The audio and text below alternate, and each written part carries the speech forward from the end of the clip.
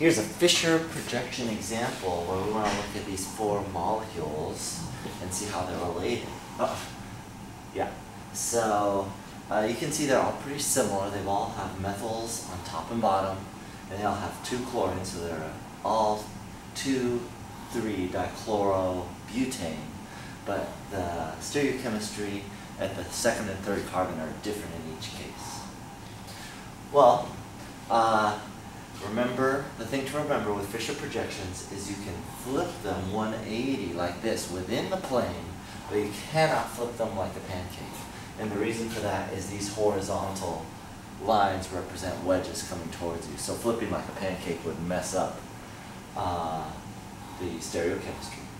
So if you look at these two, you just want to compare likes with likes. Look at these two. If you flip, say, the first one 180, it'll look like the third one. Okay? They will be totally identical. So that is, they are the same compound. They're identical.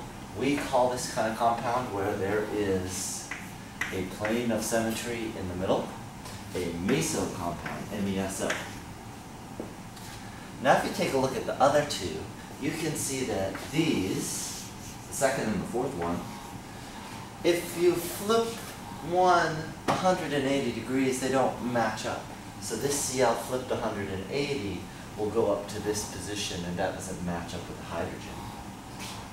So they don't match up that way. However, through, if you can imagine a mirror plane, through kind of the center of this third molecule, Cl's match up, H's match up, these Cl's match, and these H's match, and then the methyl groups of course match.